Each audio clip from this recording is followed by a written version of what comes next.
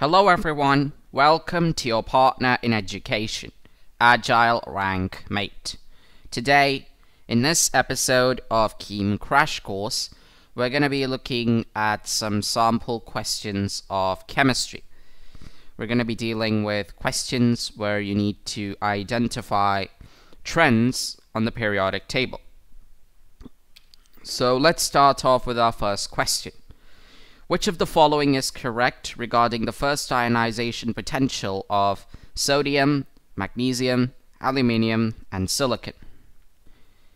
So which of these is correct? So let's look at the elements of themselves: sodium, magnesium, aluminium, silicon. Atomic numbers are 11, 12, 13, and 14 respectively.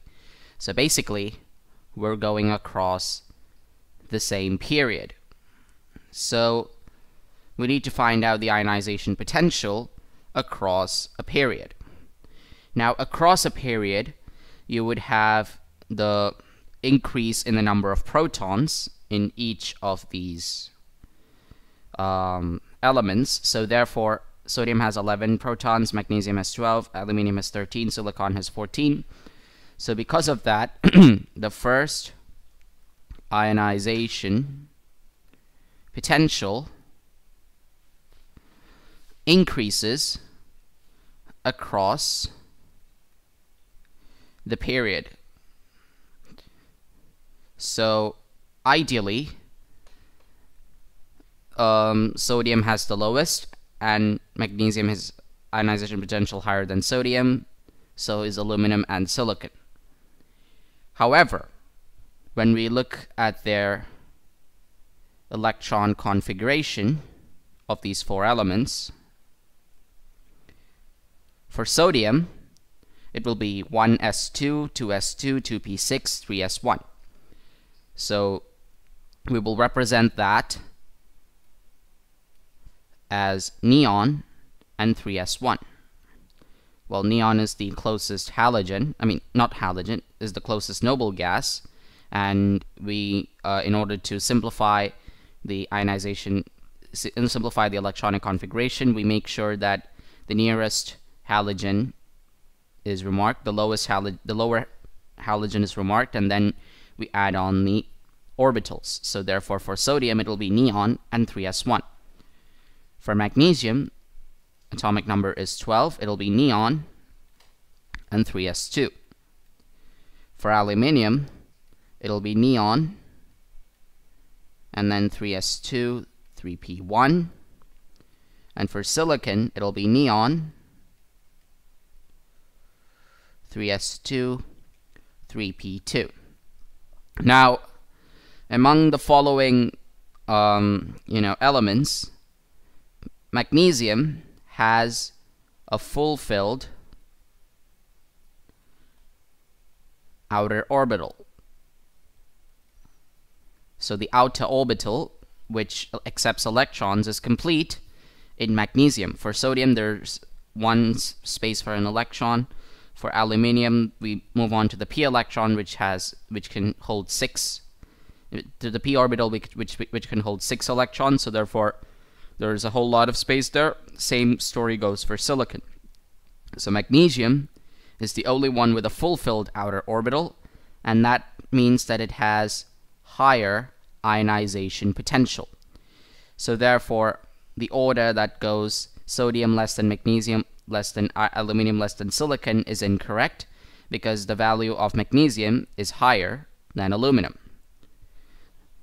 So therefore, the correct order would be option E: sodium less than aluminum less than magnesium less than silicon. And the reason for that is, across a period, ionization potential increases. However, for magnesium, it's higher than usual because of a fulfilled outer orbital. The fulfilled 3s orbital gives it a higher ionization potential. The other options are incorrect because it shows aluminium having the highest amount for option A. It's the reverse order for option B, and in option D, it shows that sodium has the highest, which is again incorrect. Sodium has the lowest ionization potential among the four elements. So the correct option is option E: sodium less than aluminum, less than magnesium, less than silicon. This is the order for the first ionization potential across the period. Let's look at another question. The electron affinity values for the halogens show the following trend. Is it F less than Cl greater than Br greater than I, F less than Cl less than Br less than I, F greater than Cl greater than Br greater than I, F less than Cl greater than Br less than I, F greater than Cl less than Br greater than I. So these are the 5 options that we have. Halogens, the 4 elements here, fluorine, chlorine, bromine, and iodine, are halogens, which means they belong to group 17.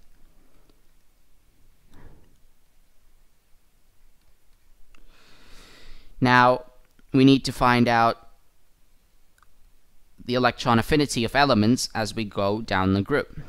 So when we go down the group, an extra shell is added to every atom, to the atom below. So therefore, since the extra shell is present, we find out that the size increases. Now when size increases, there is greater distance between an electron and the proton, so therefore the attraction force decreases. That means the electron affinity decreases. So as we go down the group, electron affinity decreases for every atom. So ideally, fluorine would be having higher electron affinity than chlorine, which will have greater than bromine, which will have greater than iodine. However, it is found out that chlorine has the highest electron affinity in practical use. And why is that? Because fluorine is the smallest of the elements, and so therefore electrons in the shell, they repel the outer electrons, and since they repel the outer electrons, that means that the electron affinity between the proton and the electron decreases slightly. So therefore, even though fluorine is at the top of the list, at the top of the group, it has lesser electron affinity than chlorine. So therefore, the correct order would go fluorine has less than chlorine, which is greater than bromine, which is greater than iodine. So chlorine has the highest electron affinity, even though fluorine is the most electronegative. So therefore, option A would be the correct option. In option B, it says that fluorine has the least, which is incorrect. In option C, this would have been the order if fluorine didn't have repulsion, so option C is incorrect. And in option D, it says iodine, it gives iodine an exception too, which is incorrect. And in option E, it says bromine, it has a higher electron affinity than chlorine, which is also incorrect. The correct answer is option A.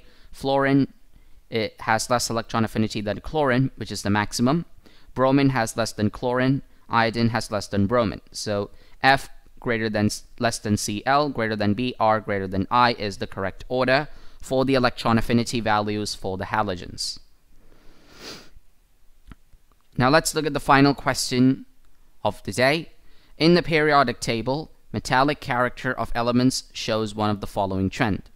Decreases down the group and increases across the period, increases down the group and decreases across the period, increases across the period and also down the group, decreases down the group and remains constant across the period, none of the above. Which of these is correct? So what do you mean by metallic character? Well, if you look at all of the metals, their metallic character refers to the ability to lose electrons. Metals are called electropositive elements because they lose electrons in order to gain a stable configuration.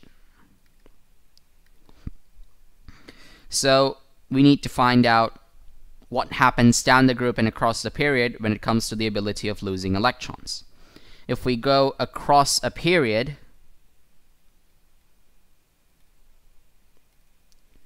we see that the nucleus gets larger. That means more protons are present in the nucleus compared to the same element at the start of the period, compared to an element at the start of the period. So what does that mean? It means that there is more electron affinity.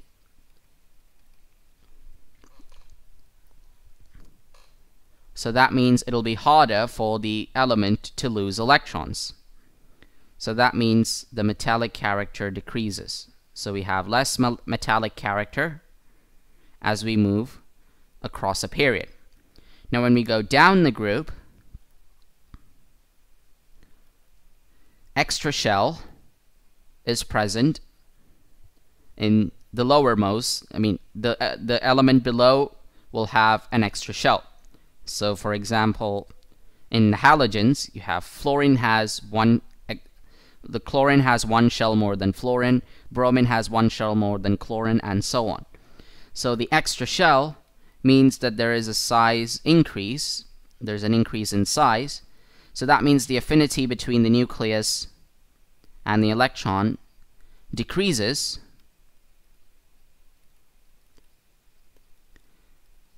which results in an increased metallic character.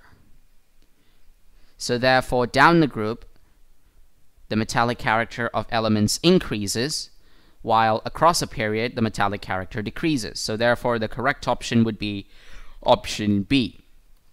Option A would be true for non-metallic characters, but we're looking at metallic ones. Increasing across the period and down the group, there is no, character for elements that is so, except maybe increase in the number of electrons. Now, option D, decreases down the group and remains constant across the period. That is also incorrect. None of these is also incorrect because we know that option B is the right one. Metallic character refers to the ability of losing electrons. As we go down the group, the addition of shell makes the size of the element larger. So therefore, the larger size means that it's easier for the element to lose electrons. As we move across a period, we find out that the nucleus gets larger. That means there's more electron affinity, which means that the metallic character decreases. So there is less ability for the element to lose electrons. So option B is the correct option. Now that concludes this episode of Keam Crash Course. We hope you found this episode interesting. For more of our useful and interesting content, don't forget to subscribe to Agile Rank Mate, your partner in education. If you want to get the latest updates from our channel, then please don't forget to hit the notifications icon, which is present below the video. So until the next episode, take care, stay alert, bye-bye for now.